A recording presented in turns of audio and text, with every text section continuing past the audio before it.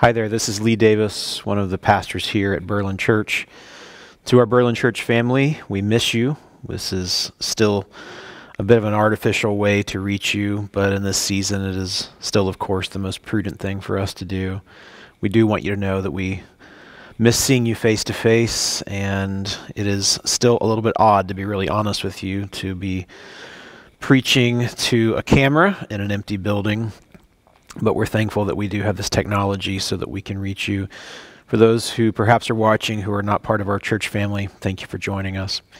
This is a particularly unusual sermon for me because typically I would be preaching it to our folks at the start of Holy Week. So this will be our Palm Sunday sermon, the start of Holy Week.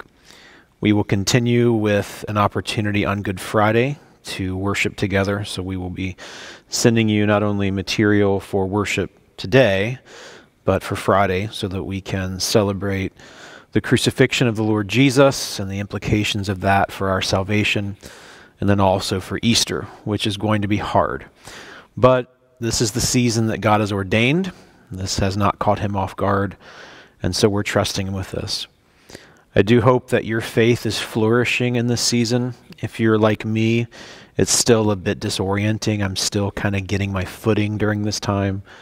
But we are thankful now that we can come to a pretty customary season for us, Holy Week, even though we have to do it a bit differently. Palm Sunday is a really interesting Sunday. It is a Sunday that's mixed with tension.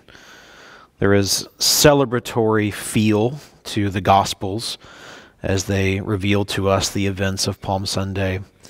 But we know at the same time that that celebration quickly ended.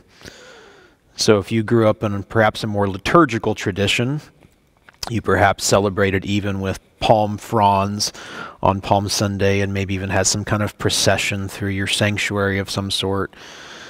But at the same time, we know that the crowds that had all this adulation for Jesus, the one that they recognized at least in part to be this Hosanna, the one who was the king that came from David's line to save the people, would turn on him just a few short days later.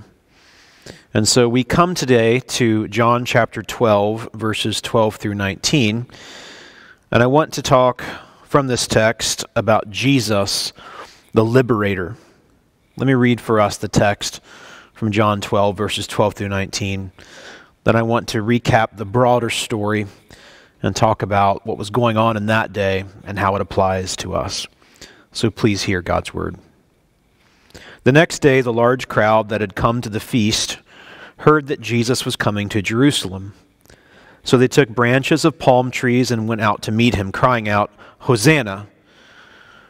Blessed is he who comes in the name of the Lord, even the King of Israel." And Jesus found a young donkey and sat on it, just as it is written, "Fear not, daughter of Zion, behold, your king is coming, sitting on a donkey's colt." His disciples did not understand these things at first, but when Jesus was glorified, then they remembered that these things had been written about him and had been done to him. The crowd that had been with him when he called Lazarus out of the tomb and raised him from the dead continued to bear witness. The reason why the crowd went to meet him was that they had heard he had done this sign. So the Pharisees said to one another, "You see that you are gaining nothing. Look, the world has gone after him." And may God bless to us the reading of his word. John is unique among the four gospel writers in telling us the story of Lazarus being raised from the dead. Lazarus lived in a small town called Bethany, about 2 miles from Jerusalem, so it would be the equivalent of a modern suburb to some degree. Lazarus and his two sisters, Mary and Martha, probably had some means. Perhaps they were even supporters of Jesus and his public ministry. But Lazarus, Jesus' dear friend, had died. And after 4 days, Jesus comes to the tomb, and as you perhaps know the story, raises Lazarus from the dead. A miraculous sign that only God can do. He who alone breathes life into mankind alone possesses the power to reanimate a dead human. Jesus proved himself to be God. In fact, in John chapter 11, where Jesus raises Lazarus from the dead, he calls himself the resurrection and the life. This is foreshadowing what is about to happen to Jesus and through Jesus in a few short days, when Jesus, through his own resurrection, would prove that he was going to alter history, ushering in salvation, conquest over sin and death. And though it should have been clear that Jesus was unlike any human that had ever lived, for though he was fully human, he was also fully God, there were mixed reactions to Lazarus' resurrection. Some believed in Jesus, seemingly accepting the unmistakable proof that he was the God-man who had come to conquer sin and death. However, some refused to accept the obvious truth and plotted his death. Some of them went to the council, the Jewish religious and civic leaders that we know as the Sanhedrin, and told them what had happened. They wanted to hang on to their power. They were greedy for gain. More on them in just a bit. What we can say at this point is that they wanted to eradicate any threat to their perceived freedom and power, both the people and their leaders. And so as a response to this, in the broader context in John 11 and 12, Jesus removed himself from the scene for just a bit, retiring to a little village called Ephraim, actually not very many miles from Jerusalem, but up in the hill country. He did not do this to get away from what was going on. He didn't do this to let things simmer down. He wasn't trying to get away from the danger that was brewing. In fact, he wanted the atmosphere to heat up. It was the season for the preparation for Passover. Jerusalem was likely, in the first century, around the time Jesus lived, about 40,000 people, a good-sized city for its day. But at Passover season, the population would swell incredibly, perhaps by 6 times or more. So you easily could have had 250,000 people in this city of typically 40,000 people. And Jesus knew that the atmosphere would heat up, both because of national pride and celebration around this most important of feasts, but also because the nature of Passover itself. Jesus retired for a bit to let things heat up, so to speak, to allow the fervor to grow. The simmering would grow to a boiling point. And perhaps even more importantly, Jesus knew that his crucifixion must happen specifically on Passover. This promised feast that the Jews had been celebrating now for many, many centuries. A perpetual reminder that God was a deliverer. What had the Jews, what had Israel been delivered from? Well, the original Passover was God's final judgment on Pharaoh and the Egyptians, that his people might be released from the tyranny of the Egyptian bondage. At the original Passover, the Jews were to take an unblemished lamb and to take its blood and put it on the doorposts of their homes. And a death angel came over the land of Egypt on the night of Passover, and wherever the lamb's blood was painted on the doorposts, those houses were spared. But where the blood had not been painted on the doorposts from this unblemished lamb, the firstborn of every household died. An unmistakable judgment upon Egypt that their enslavement of God's chosen people, the Jews, was evil. And so God broke Pharaoh and Egypt's tyranny on this night of Passover. And so perpetually, for centuries, the Jews had been celebrating Passover as a reminder of God's deliverance from their enslavement, from their bondage. So Jesus holds off for a while in this little village called Ephraim up in the hill country to allow the atmosphere to come to a boiling point and also to wait for this highest of seasons and festivals whenever he would present himself as the chief and finalized and expected Passover lamb. The current overseers of the land, not the Jews themselves, but the Romans, because they were in charge. This was their empire. They were not as bad as Pharaoh and the Egyptians, at least in some senses. The Jews were a proud people, and like anyone else, they wanted to live freely without being under the thumb of Rome. And the Jewish council, the Sanhedrin, which I told you we would talk just a bit more about, walked a tightrope. They enjoyed immense privilege as the most esteemed religious and civic leaders in the nation. But they were afraid of Rome. Rome was unlike Egypt in the sense that they allowed their subjects in the far-flung corners of their empire to still worship according to their traditions. But Rome was like a contented but lethal lion. It ruled over a vast empire, and as long as you stayed quiet, the lion would not pounce.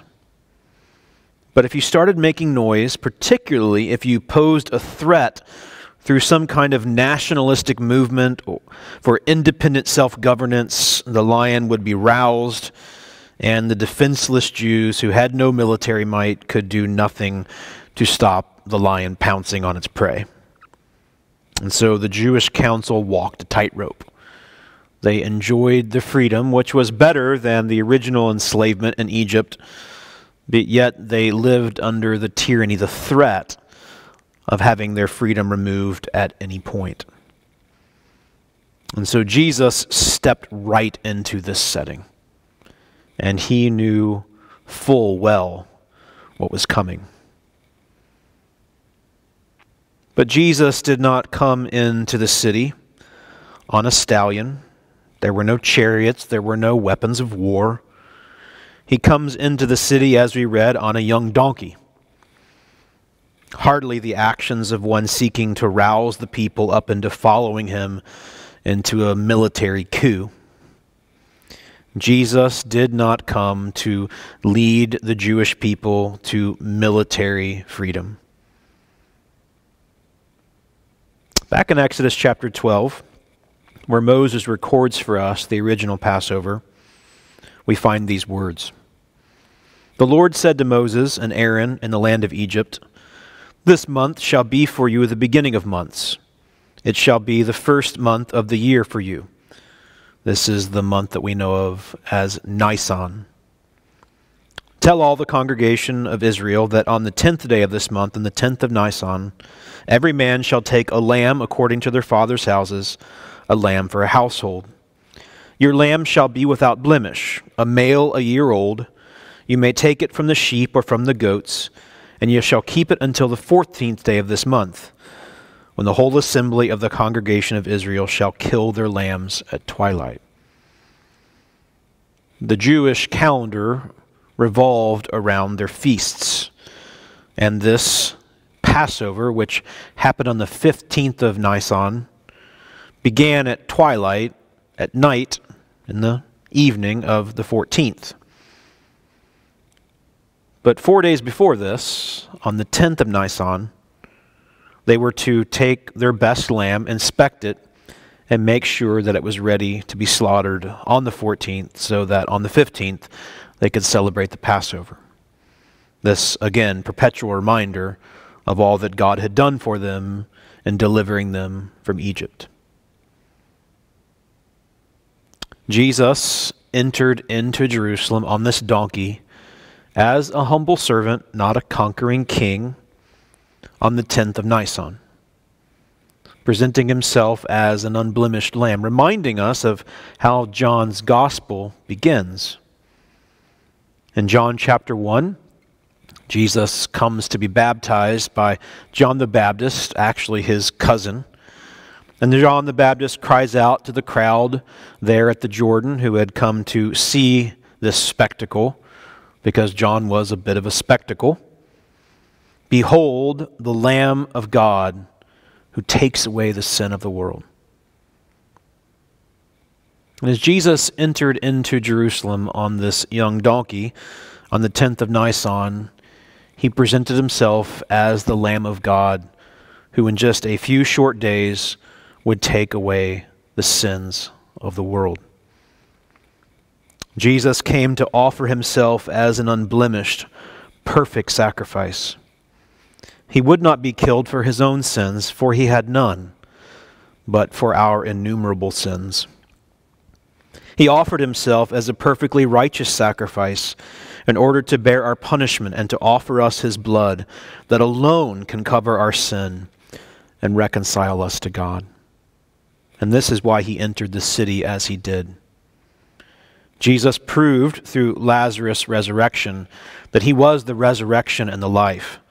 But a far greater resurrection had to take place, which would occur, of course, after his death, which we will celebrate throughout the rest of Holy Week.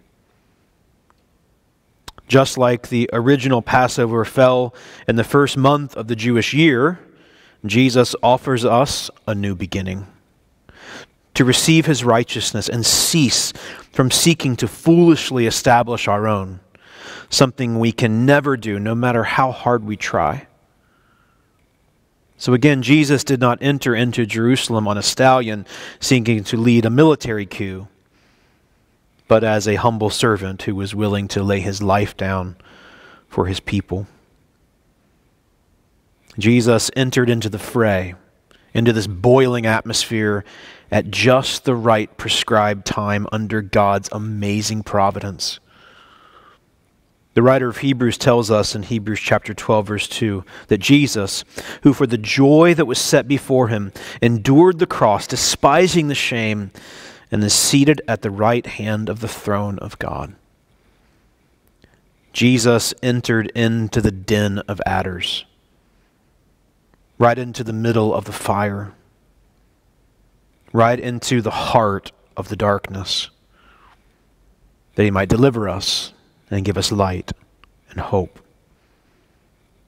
We get some sense of this right now. We are living in a day and age where people are socially distancing. We are staying away from one another. Yesterday I went to my favorite Kroger store to get some food. My boys are on spring break, can't go anywhere, but they love it when I grill. So I went to the grocery store yesterday to see what I could find so that we could grill and try to make a nice dinner out of an otherwise kind of difficult season. The way to my boys' hearts is often through grilling meat. So as their dad, who wants to give them as good a spring break as I can, I went to Kroger.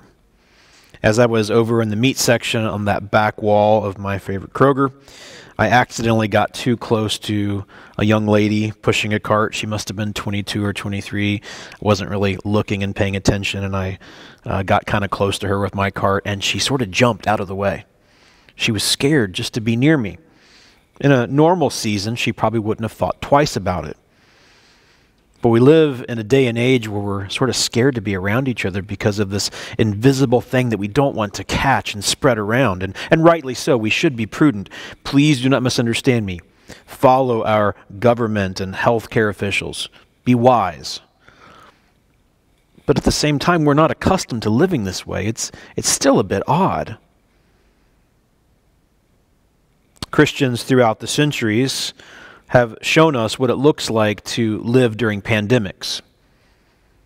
This is not the first pandemic that Jesus' church has faced. In fact, as you go back through church history, it's relatively clear that one of the ways that Christians witnessed best to the populace around them was by being willing to help those who otherwise were helpless. We live in a season right now where we have to measure that out.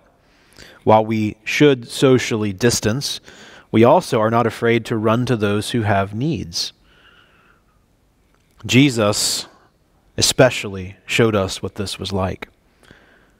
Jesus was born into a poisoned environment. Jesus was used to breathing the air of heaven, which is pure and holy. Instead, he came into a world where there is infection, the disease of sin. But he didn't run away from it. He didn't despise this mission. He didn't try to talk the Father out of this. This was a pre-foundation of the world agreement among the persons of the Godhead that Jesus, the Son of God, would come to this world, down into this diseased planet, to breathe our air and to walk our sod and to give us the hope of life. And so Jesus saw his mission of redemption as joy, despite the fact it would cost him his very life. So Jesus enters into Jerusalem knowing full well what's going to come. And though the crowds initially laud him as the king who is going to deliver them, they did not want salvation from what their real problem was. They wanted salvation from Rome. Jesus offered them a salvation which went far deeper. These people wanted freedom, abolition from their current enslavement. But their greatest oppression was not from Rome. Their greatest oppressor was their own sin. They, like all of humanity, needed to be liberated from sin's evil reign, which of course is wrapped up in their very story. Their original abolition from enslavement to the Egyptians was part of their national identity. But the Old Testament often used this story of freedom from the Egyptian enslavement to point them to the greater problem that they had been enslaved to sin. And what of the Jewish leaders, the Sanhedrin? They saw where this was headed. They were afraid. They were greedy. And because of their fear and because of their greed, they had become bloodthirsty. They were willing to go to any length to maintain the status quo. They saw the people going after Jesus, some with real faith and some with calculated faith, hoping that he would bring them a militaristic transition from Roman rule to good old Jewish rule. But the Jewish leaders, much like a lot of the people of the day, wanted to preserve what they perceived to be what was best for them. The Jewish leaders, along with most of the people, were accustomed to marginal freedom, but they were numb to their deeper need, their need to be freed from sin's tyranny. The Jewish leaders walked in the darkness, and they kept the people in darkness. In Matthew chapter 15, Jesus says, "Let them alone, these Jewish leaders. They are blind guides. And if the blind lead the blind, both will fall into a pit." The Jewish leaders' treachery was guided by God, however, for the good of humankind. In Acts chapter 4, the early church prays, under threat from Jewish oppression. And they say, "Why did the Gentiles rage, and the peoples plot in vain? The kings of the earth set themselves, and the rulers were gathered together against the Lord and against his anointed. For truly in the city they were gathered together against your holy servant Jesus, whom you anointed, both Herod and Pontius Pilate, along with the Gentiles and the peoples of Israel, to do whatever your hand and your plan had predestined to take place." So Jesus did not enter into Jerusalem on Palm Sunday, the 10th of Nisan, as a helpless victim. He did this with sovereign intention, resting under the providential hand of his Father. And God would use the rage of the Jewish leaders and the blindness and foolishness of the Jewish people to bring about his purposes. That this Lamb of God offered himself, and because they would change their cries from Hosanna to crucify him just a few short days later, this would result in Jesus' death which would be God's means of freeing humanity from its sin. Jesus will go on to say in John chapter 12 and verses 24 through 25, "Truly, truly, I say to you, unless a grain of wheat falls into the earth and dies, it remains alone. But if it dies, it bears much fruit. Whoever loves his life loses it, and whoever hates his life in this world will keep it for eternal life." In verses 27 through 43, "Now is my soul troubled, and what shall I say? Father, save me from this hour, but for this purpose I have come to this hour. Father, glorify your name." At the end of this section, when Jesus had said these things, John records, he departed and hid himself from them. Though he had done so many signs before them, they still did not believe in him, so that the word spoken by the prophet Isaiah might be fulfilled. There, nevertheless, many even of the authorities believed in him. But then notice what John says, "But for fear of the Pharisees, they did not confess it, so that they would not be put out of the synagogue," the place of Jewish civic and religious gathering, "for they love the glory that comes from man more than the glory that comes from God." Blind guides leading blind people. What do we do with all this on Palm Sunday? Well, it gives us a recognition that we all desire freedom, the abolition of enslavement to harsh rulers. But we must be careful to recognize what real slavery is. Unless we do, Jesus will always be viewed as a half measure. But Jesus, the Liberator, calls for full measure faith. He is our only hope. For those of us who have trusted Jesus, our Liberator, take heart. Our redemption has been secured. And Holy Week for us is a week of remembrance, a chance for gratitude and for rest.